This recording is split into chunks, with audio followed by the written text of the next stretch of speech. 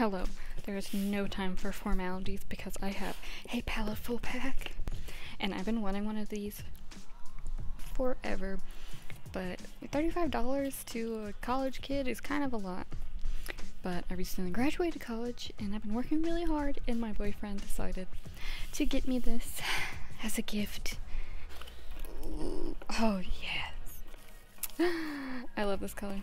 Okay, we'll start with this because it's on top. I'll get this out so we can go through.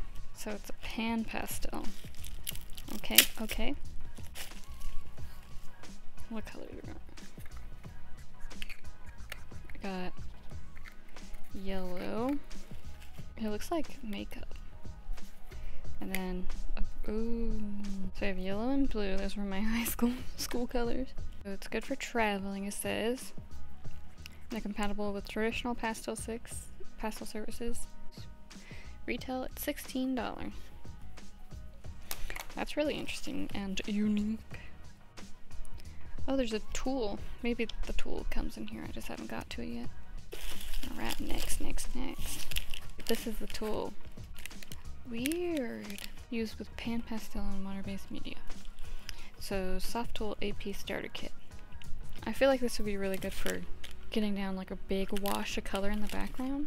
Now we have a 4 set of pastels over here, primary colors, love that, and then gray tones. So I'm going to be working kind of big then, because you can't get super micro details with sticks like this. Oh my goodness. What is this? Okay, so this side is like soft, like kind of velvety. Yeah, right here it says velour board. Unless you are a dedicated pastel artist, this is probably a service you've never tried before. Pastel velo paper has a unique velvet texture surface ideal for pastels, oil pastel, crayon, chalks, and charcoal. Dude, I literally graduated from with an art degree 6 months ago. And in my 3.5 years, never heard of this. And I'm kind of really taken aback. And then, ooh, this fits in there very snugly. A 24 sheet sketchbook with pastel paper, which is nice. I actually don't have pastel. I have a little bit of pastel paper, but not white. I only have colored. This feels really nice too. Just let me get resituated, and then we're gonna play around with these. And these are kind of tough to get on. Oh, there we go. My nail kind of ripped a hole in it though. But I guess I won't be using that side much, mostly the bottom bit. So it said to clean these, I just like wipe it off on a paper towel, or put it, I can actually like wash it with soap and water. And then we got these two, which you just use your hands with. I like this one because it's kind of like a finger, and when you're using pastels, you use your fingers pretty often. Wonder how well they smudge.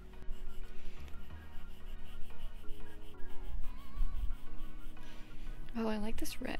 It's very pinky red. Guess I can get pretty good lines. So I think these are both the same color nope, they are different. Nope, they're the same. I got the same two middle ones. I don't know if I was supposed to, because the packaging says they should be a 47.3 and a 47.4, but I got two 47.4s. Whatever. I got black, white, and gray. It's more than I need. Alright, I'm really excited to see what's up with these. Start with yellow, because blue, oh my goodness, because blue will contaminate a lot easier.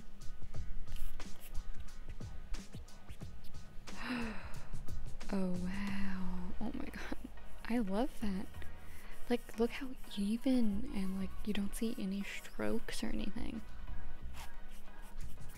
And it keeps going, and it just gets lighter.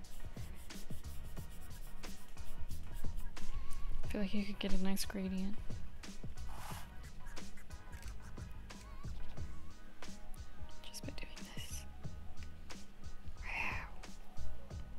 I love that. Let's play with this blue. If the yellow was shocking, I can only imagine what this blue is gonna look like. Let's do it right here next to the yellow.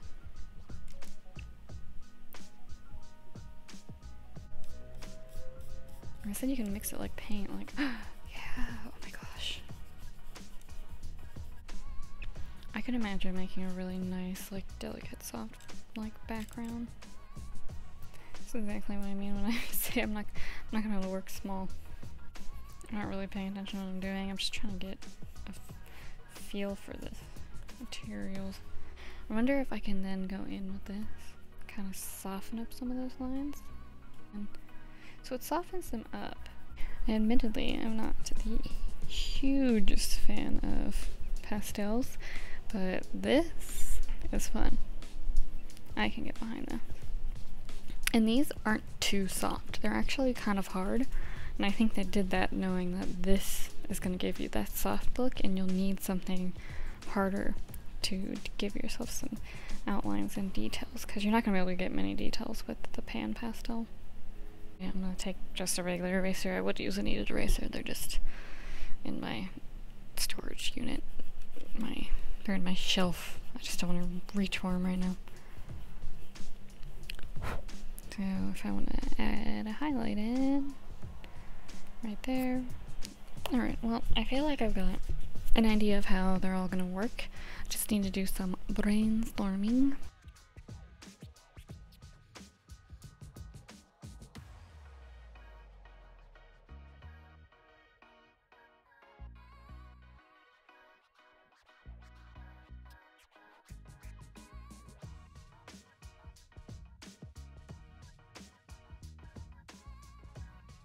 Alright, so I'm gonna catch you up. I did the yellow in fast forward speed because, you know, I wasn't home alone and I feel weird doing, I record in my living room and I feel weird when I have, like, my roommates home. I don't mind when my boyfriend's home, but when my roommate's home I feel awkward doing it in the living room. So, basically what you missed was me using this big sponge in the yellow and rubbing it in. I pretty much always do my sketches off camera because I get a little anxious, and in order to, especially when you're doing realism, you know, I had to draw with my tablet or the paper pad up at an angle to make sure everything's symmetrical. So don't kill me.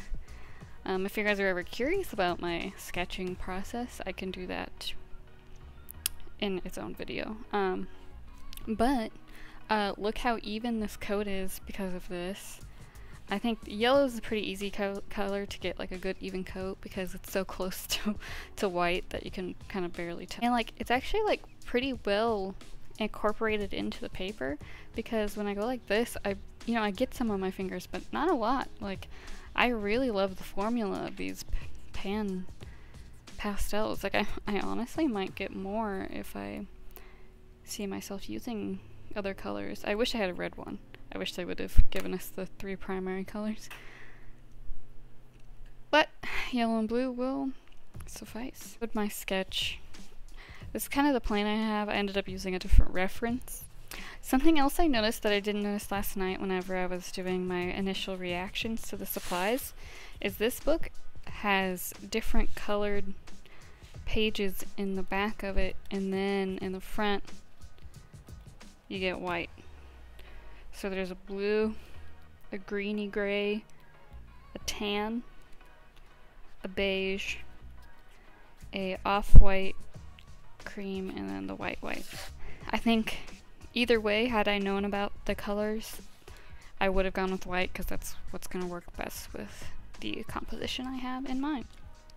And then these are really hard to get, like these little guys are hard to get onto this tool. And so I find I keep ripping them. I didn't feel like completely taking this off and cleaning it, so I just flipped it over and I ripped it a second time. Maybe it's because my nails are kind of long. I don't know. I feel like they would tear either way because I'd be pulling on them. So now I'm going to do a blue stripe from about here down to about there. I'm nervous. Hello, Carl.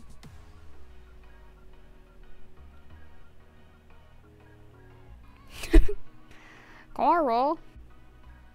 Hey! Hey! Down. Down. Okay, you come this way. Yeah, so that triangle did not turn out 100% how I wanted it to, so I'm gonna go in with this because I feel like I'll have a little bit more control. I'm gonna use the squared off side. I figured something was gonna have to go wrong at some point because it was all turning out so good. Alright, and now I'm gonna use this eraser to clean up the edge. That's definitely not perfect, but I can roll with it. Now, the red bit is going to be a little more difficult because I don't have a pan for that. That's what I meant when I said I wish I had a red pan. So I'm going to have to use these.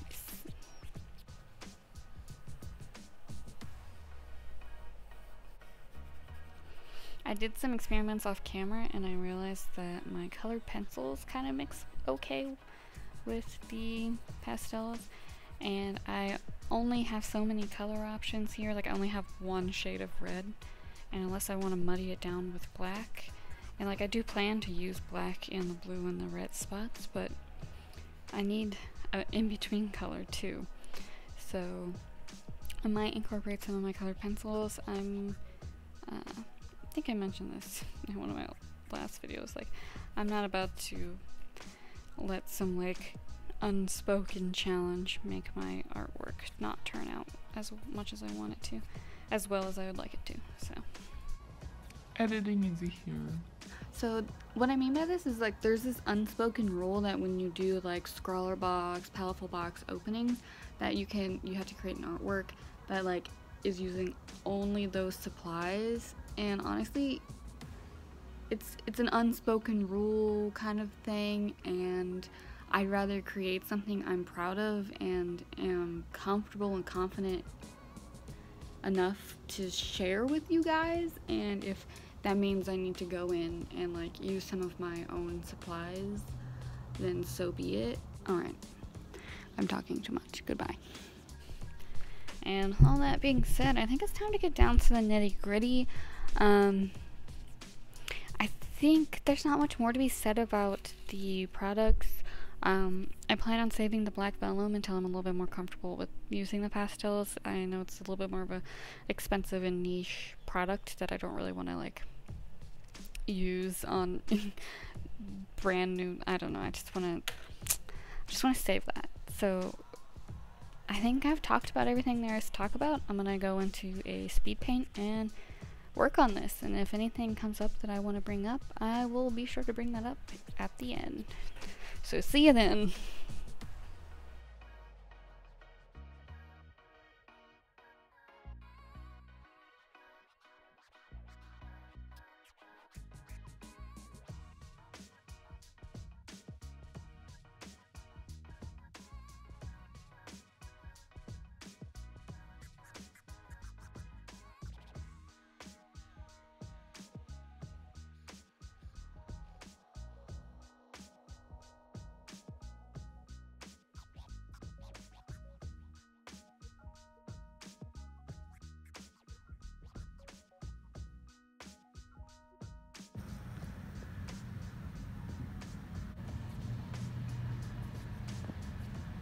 Alright, so here's my finished piece. I'm pretty happy with it. I couldn't get all of the fine details I wanted using the supplies they gave me, so I did end up using these three Prismacolor pencils, a dark blue, a dark red, and a black, just to get some of those fine details that, you know, when you're using stick pastels, you're kind of guaranteed to not be able to get those details. I would think it would have been amazing if they had sent pan pastel and then one like this set of stick pastels and then maybe a couple pencil pastels, soft pastel pencils. Those are a thing, and honestly I've used them before. They're amazing. So then I could have used those to get some of those fine details while still having them be the chalky pastel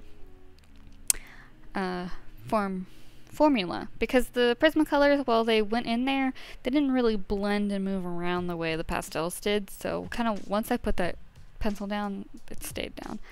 So, you know, pros and cons. However, I really enjoyed these pan pastels, using them. Like the flat wash of yellow I got in the background is just like to die for. I love the sponge, like it just applies it so evenly, and my hands, while they're dirty, are nowhere near as dirty as they usually are when I use pastels. So wow. And I've spent 2 or 3 hours on it, I believe. It's not like I've been spending a week on this and expected it to look better than it does. I don't know. I think the box was definitely worth the value, because one, since I found out about there being multiple different toned papers in this palette, this sketchbook, we got the tools, we got the pan pastels, those, and then the vellum sheet, which I haven't even touched yet. So yeah, I think it was definitely worth my time, and I had a lot of fun. If you got this box, comment down below and tell me what you thought of it as well. So with that, I'll see you guys next week.